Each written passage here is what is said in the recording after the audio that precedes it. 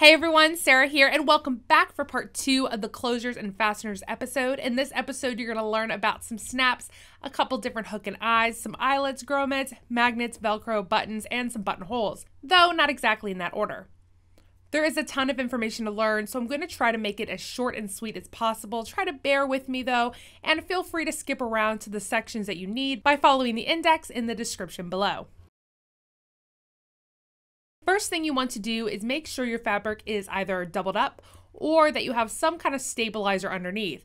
If not, your fabric won't have the strength it needs to pull this off, unless, of course, you're working with some thick denim or canvas. Having a thicker fabric or some stabilizer is really going to help anchor in that eyelet. This tool I have in my hand is an owl. It's kind of the trick to making sure your eyelet is installed easily and neatly. Come up from the right side of the fabric and use that sharp point to poke through all the layers of the fabric. Just be careful because this point is very sharp. So perhaps if you are accident prone, some gloves. See that nice hole it forms? The fabric will have a little lip that protrudes outward, and that's what we want. Now take that protruding end of the eyelet and pop it up through that hole from the bottom or from the right side of the fabric. This takes a little maneuvering, so I like to use my owl to help out a little bit. I can kind of wiggle the fabric onto the protruding metal piece and really work those edges. See how a little bit of the red is sticking out? That's the protruding part of the eyelet coming through. Now, using the point of my owl, I can push the fabric phrase down a bit onto the eyelet just so it fits better and everything is kind of smushed and condensed. Now place some fray check over those loose fibers and allow it to dry. Go ahead and grab your pliers. This is a Dritz pliers set. We have it on our site if you want to check it out some more. I'll refer to each of these parts as A, B, and C, just because it's easier for me to explain and honestly for me to remember. So I have part C engaged. This is specifically for eyelets. Insert the prong, that little part that's sticking up, through the eyelet, and squeeze really hard. It's going to smash that metal protruding lip so that it kind of folds over. And there you go, an easy eyelet. You can have a lot of fun with this, and always feel free to experiment and see what you can come up with. This is technically called a large eyelet, but it's basically the same thing as a grommet. Technically, a grommet is for heavy fabric like sailing canvas, but tomato, tomato. This is the kit it comes with. So here's what you do. Same as with an eyelet, mark your hole and stick the owl through. Because this is a large quote unquote eyelet, we'll go down the whole length of the owl just to make the hole really large. Take the metal piece that has the tall protruding lip and place it in the hole, just as we did with the eyelet. Apply some fray check again and allow to dry. Now place the metal on top of the black piece. The black piece has indents to which the metal fits very nicely, and center it as best as you can. Place the other, thinner metal piece on top. This piece also has a lip, which should be facing up, but see, it's just not as tall as the other piece's lip. I kind of think of it as like a washer. Now take this piece and hammer it all together. Don't go Wreck-It Ralph on it, but don't be gentle either, kind of like hammering a nail in a drywall. This flattens out those lips on top of each other, which secures everything in place. There you go, all finished, super easy, nice and neat. A snap is made of 4 parts. You've got the post and the socket, and the caps for each, which have those sharp open prongs on the end. Now caps come in a ton of decorative options, many with beautiful designs. Today, we're going to keep it simple. This is the pliers tool again. Turn the bottom so that part B is engaged. If you don't already have the rubber holders on, pop those little guys in place. They help hold the prong and the snap in place while you're installing so it's not slipping and sliding around or falling out. So just wiggle them on. You want both the top and the bottom rubber installed. Take the socket and place it in part B. This part is a little confusing, but if you look closely, you can see that one of the sides has a lip that protrudes a little bit out. That is the side that should be facing up. Now take that sharp prong cap and place it in part A. The prongs should be sticking out. Now these little prongs sure can stab your fingers a bit when placing them in the holder, but no one said DIY was pain-free. Once again, you can see I have this flap folded. Just like with our eyelet installation, you need to either have some stabilizer under your fabric or the fabric should be doubled over. If you don't, the snaps will fall out. I learned this the hard way. Trust me, anchor that baby down with some layers. So all you do is just squeeze together tightly. Now for the other side, let's say this is the center front of a shirt with snaps instead of buttons. This time, the prong cap will go in part B, and the post will go in part A.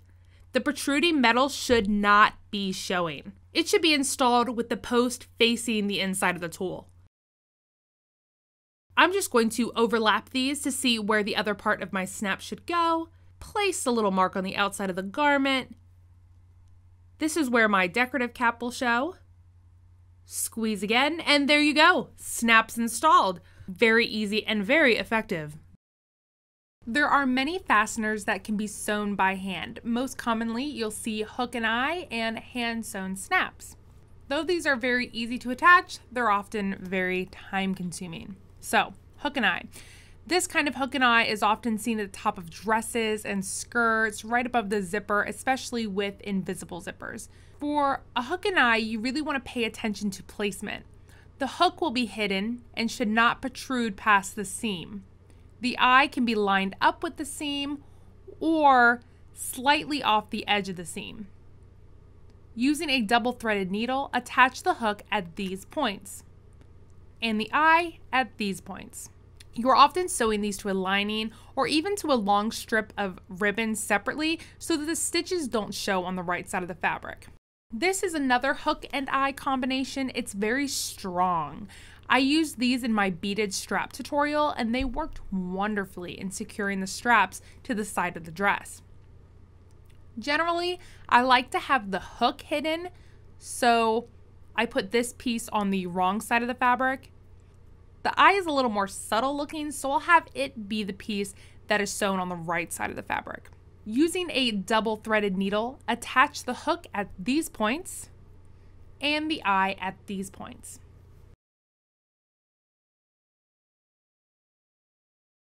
A hand sewn snap is attached just as it looks. With a double threaded needle, tack down all of these points on the post and on the socket. The trick with these hand-sewn fasteners is knowing how to hide the thread as you pass it from one tacking point to the next. I'm not sure if that makes any sense, but I like to try to hide my thread by passing it under the actual snap or hook just so that it's not exposed on the outside. That's kind of the trick, and you'll play around and you'll figure it out. These magnets are super easy. But beware, don't stick those suckers together until they're actually sewn on the fabric. Yeah, this took a while. So anyways, the package says to press the prongs into the fabric to create an indentation. But I can't see that. So let's go the smarter route and mark where the prongs are. Now fold the fabric in half and snip a tiny little cut, just a nip. Slide the prongs through and pop on the backing piece. Just a note, because this is thick vinyl, I'm not going to use any stabilizer, but if I were using any kind of lighter fabric, go with a stabilizer. These magnets are heavy and really need that extra support. Simply bend the prongs outward. Use pliers if needed. Repeat on the other side and you're finished. You see these often on purses and the magnet backings are kind of hidden within the lining. However, you can buy decorative magnet backings if you want to forego that whole lining business. Sew-on magnets are just as easy. It's just a matter of sewing a square. Now first, make sure your placement is set up so that the magnets won't oppose each other. There's nothing worse than sewing a magnet and realizing they won't connect. Then with a 90-14 or even size 100 needle, universal, and a standard presser foot, you can slowly sew along the border of the magnet. It's also a good idea to increase your stitch length and decrease your tension to accommodate that extra bulk. Repeat with the other magnet, and bam, you've just sewed yourself some magnets. Here we have some nice white Velcro. This is the sew-on variety, however, Velcro does come in sticky back and iron-on. This stuff is super easy to attach once you know a trick or two. First, cut the length you need with the two pieces stuck together. This way you can guarantee both strips are equal. Now round out those really pointy corners. Those things can get pretty sharp. To get an accurate placing of the Velcro on the fabric, you don't really want to use pins. The Velcro is so tough and it doesn't really bend well with the pins. So instead, use some basting spray to hold the Velcro in place while you sew it on. If you don't have basting spray, no big deal, you can always hand baste in place. Using your general purpose foot and a 90-14 needle, sew around all those edges. 1/8 of an inch to 1/4 of an inch is fine. Put down your needle, lift your presser foot, and pivot around those corners. And continue until all 4 sides are attached. Repeat the same steps on the other piece of Velcro and you're all finished. Super easy, right? Now let's make a buttonhole and sew a button by hand. First, we need to mark the placement. If you're using a pattern, it will have the markings indicated where the buttonhole should go already. If you aren't using a pattern, you can just eyeball it by grabbing your button and visualizing where you would like it to poke through the buttonhole when everything is finished. Once you have the center of the button marked, you can measure the length of the buttonhole by marking the length of your button and adding about 1/8 of an inch to each side. That way you know the hole is big enough for the button to squeeze through. For all those perfectionists out there, you can grab a seam gauge and test the measurements to make sure both are even. Then adjust if you need. Pin that positioning in place and test the fit. This is a romper in process for my son, so I need to test to make sure that the button placement doesn't shorten the romper or that it doesn't make it too long.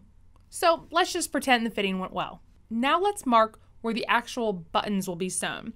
I like to use my seam gauge to line those up.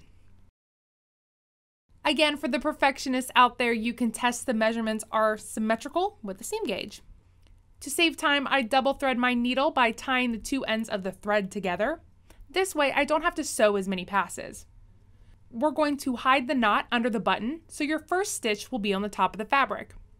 Then pass the needle through the hole on the button.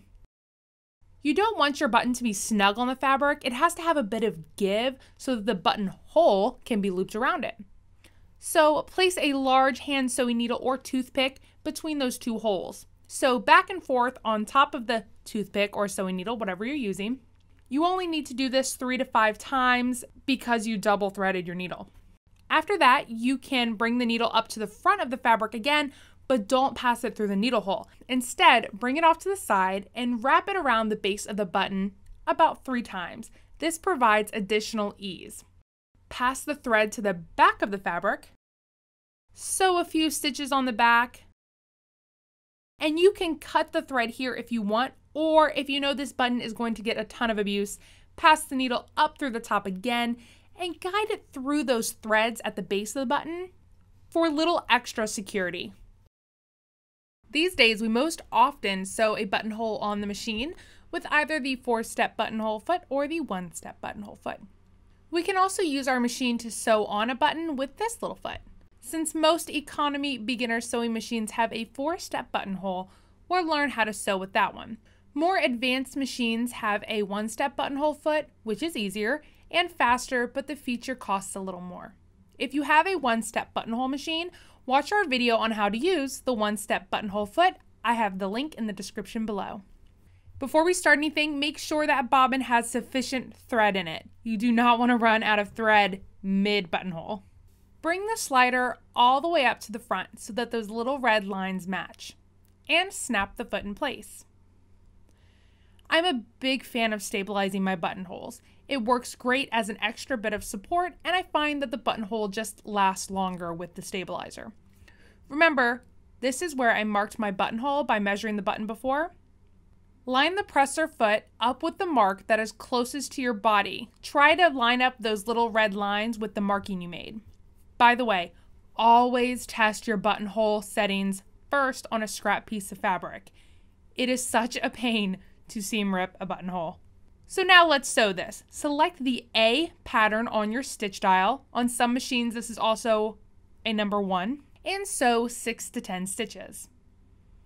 Lift the needle to the highest position and switch to the B, or number 2, stitch on your machine. The machine is supposed to basically sew backwards, but if your feed dogs are being a pain, you might have to slightly tug to help the fabric along, and sew until you reach the other buttonhole marking.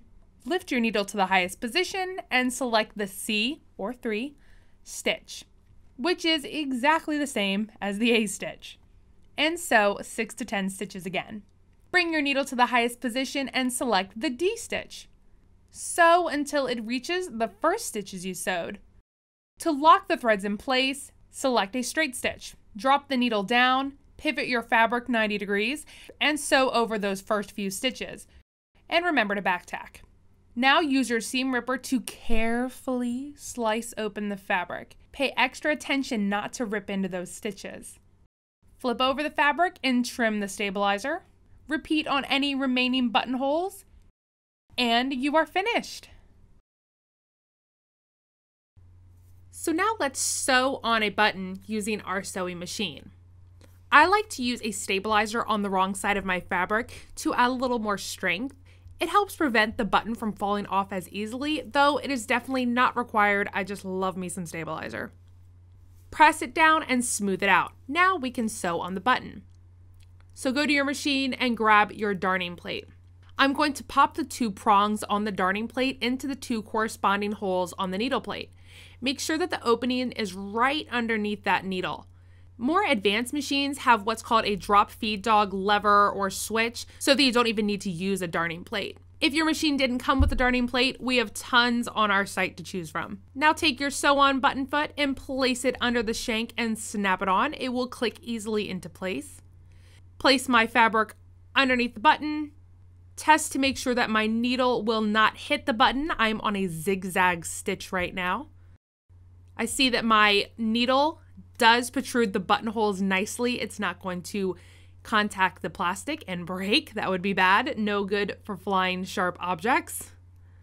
So 6 to 10 stitches back and forth. You'll see the needle hop back and forth. Now you can knot off the back if you want a little extra security, but you certainly don't have to. And there you go. You just sewed on a button with your machine. Sometimes buttonholes turn out ugly. So to combat some of those ugly stitches, I recommend applying water-soluble stabilizer on top of the fabric as you sew, or tissue paper. I also prefer to use a top stitching needle and embroidery thread because I think it gives it a better finish. I think it looks nice and neat.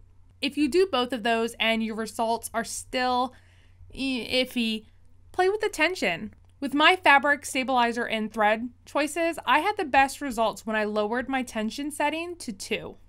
Some machines, including this one, have a fine adjustment setting. The problem is, it's not very intuitive to use, and it secretly hates everything. It only adjusts the stitch length of the right seam, aka the D stitch. So the idea is to adjust this little knob so that the D stitch matches the B stitch in stitch length. So in a nutshell, it only adjusts the stitch length of stitch D. So very helpful. Just note, when adjusting this, you can get some good results. It really can make things look a little neater if you play around with it on that scrap fabric, but only move it about 1 millimeter at a time because it is very sensitive. Now, I know this was a lot of information, so if you have any comments or questions, be sure to leave them in the comment section below, or come and visit the sewing community at sewingpartsonline.com, on Facebook at facebook.com/sewingpartsonline, Twitter at sewingparts, Google+, Pinterest, or Instagram. We're everywhere, and be sure to subscribe by hitting that button below for next week's sewing video.